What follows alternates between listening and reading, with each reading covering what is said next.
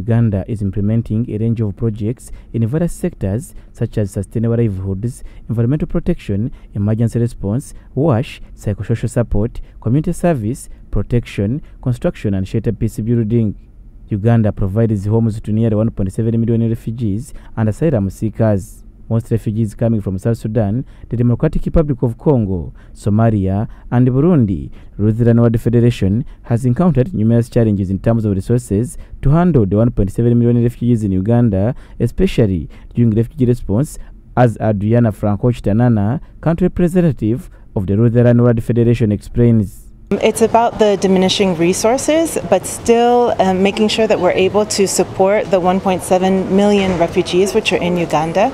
The government of Uganda has an amazing progressive policy on refugees, welcoming refugees into the country.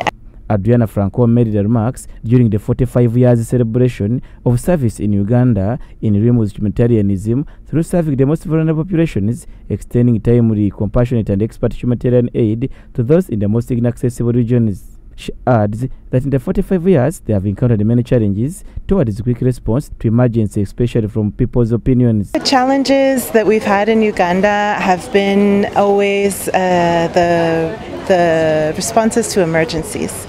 It's always a challenge whenever you need to quickly respond to an emergency. You need to adapt, you need to show up, and you need to really speak with everyone properly to make sure that whatever you're responding to is making sense, the way that you're doing it, and that you're also inclusive of different people's opinions and voices. She, however, says that it's vital for both international and local community to contribute towards supporting refugees in different settlements in Uganda. I do agree that it's really important for the international community and local organizations as much as possible to also contribute and collaborate to that cause, because if we're not in it together, then it won't work. So I think right now we're continuing the coordination with various partners, including OPM and UNHCR, as well as other INGOs and NGOs, in order for us to be able to continue to meet those needs. Adriana further revealed the strategic plan of the Lutheran World Federation for the year 2025-2031, focusing on climate resilience ideas in Uganda and getting better action on tackling the issue of climate change. We're going to be focusing on climate resilient livelihoods. Livelihoods is something that comes up again and again with all of the communities in Uganda. We need to support people in order to be self-reliant and to have better options themselves for their own future. We're also going to be investing more in partnerships, both international and local, and we're going to be investing more in innovations. So how can we do our work differently? Some of the Lutheran World Federation beneficiaries for just 45 years had this to say.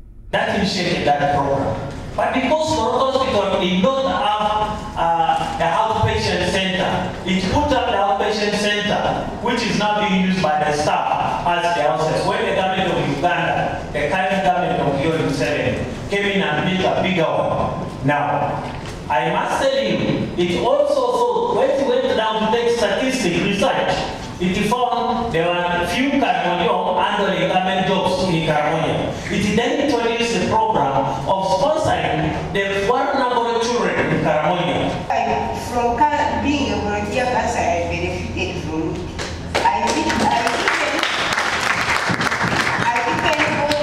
When I was a cancer analyst, I got a Muslim which stayed at my home for a month.